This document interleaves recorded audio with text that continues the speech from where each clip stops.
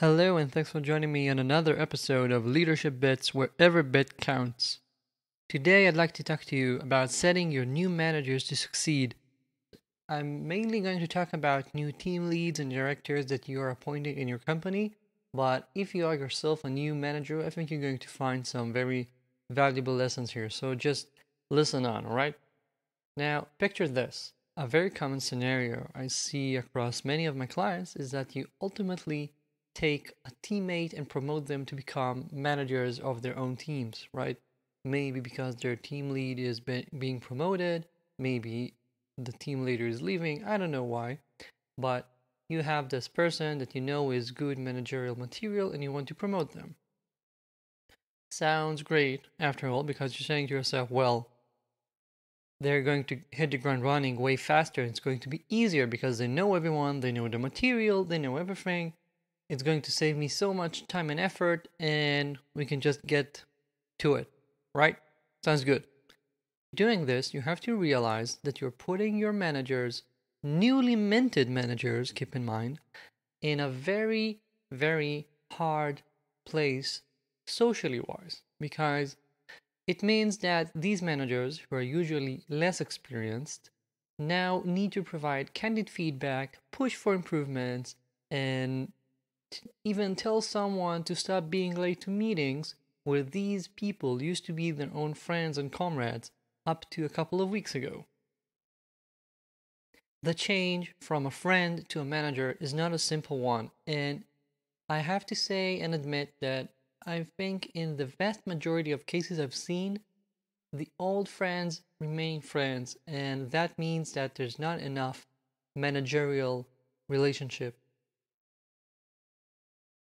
To be frank, in most cases, what I saw is that the relationship doesn't change enough and ends up with not being professional enough, meaning that the manager will not push these people as hard for change and improvement as they will new employees and people that didn't get to work with them on the same team prior. Things usually get better with time as the team grows and people change, and the manager eventually has more people on the team that know them as a manager than as a friend. But in virtually every team I saw, there is still that single person who used to be theirs from the olden days, and that specific person usually gets special treatment not because they are a senior who is worthy of having the autonomy of doing whatever they feel like doing because they do it well, but simply because that manager doesn't want to clash with their friends. And that is something that I think can very, very harm the team eventually because people see what that specific person can do and don't know why it's not the same for them. To be honest, if you're asking me what I recommend, I usually recommend promoting across instead of promoting someone within their own team. So take them from their team and put them in charge of a different team. It doesn't have to be a team in the whole other side of the organization. It can be people that they know, but ultimately you'd rather it not be their own friends. When you promote across, yes, it's going to take more time and more effort, but I guarantee that it's going to create healthier relationships all the way over.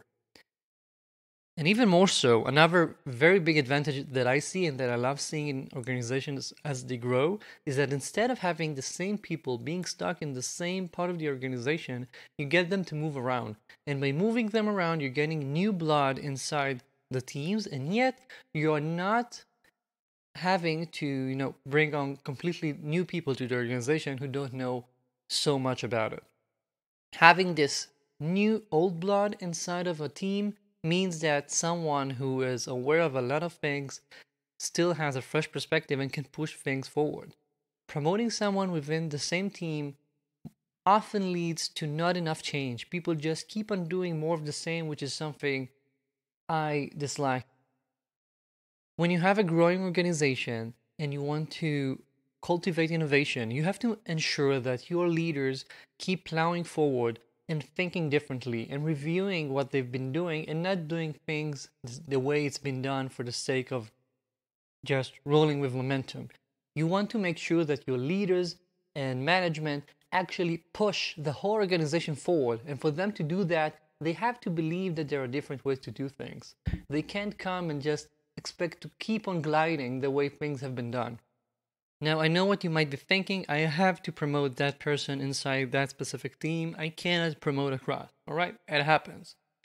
To do that properly, you have to execute like a pro. You want a very quick transition. Immediately put one-on-ones on the calendar between the new manager and their old team to discuss personal development. The new manager in those one-on-ones should be clear. Here's what you're currently doing. Here's what I know that you've discussed on improving on. Let's discuss how you're going to improve. What do you think we should do differently in this team? I want to be very clear. I want to make this team even better, and I need your help. And if you think of anything we should do together, let me know, because I want to get this done. Practice this hard conversation with the new manager, especially if they are inexperienced and have never managed before. As the leader in the organization, you need to push this newly minted manager to practice the hard conversation, either with you or with a teammate, meaning a different manager.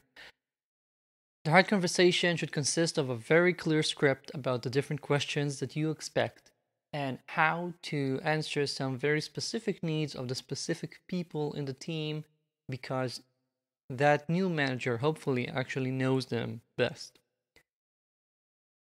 I know that role plays in our industry are seen as something very awkward, and yet whenever I do them with people, we see how valuable they are in bringing you to the conversation way more prepared and delivering it in a very professional manner.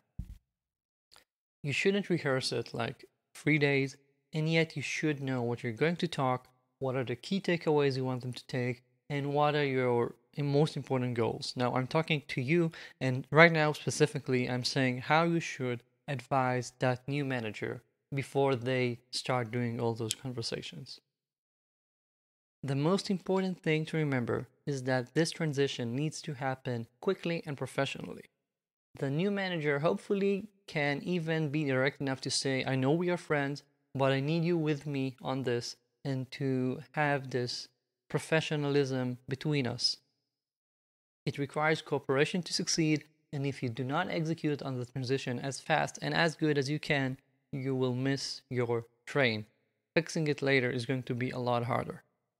So to recap, if you can, promote across. If you must, practice the promotion and make sure that it's going to be delivered the best way you can. You owe it to the new manager, to setting them up to succeed, and also to the entire team under them.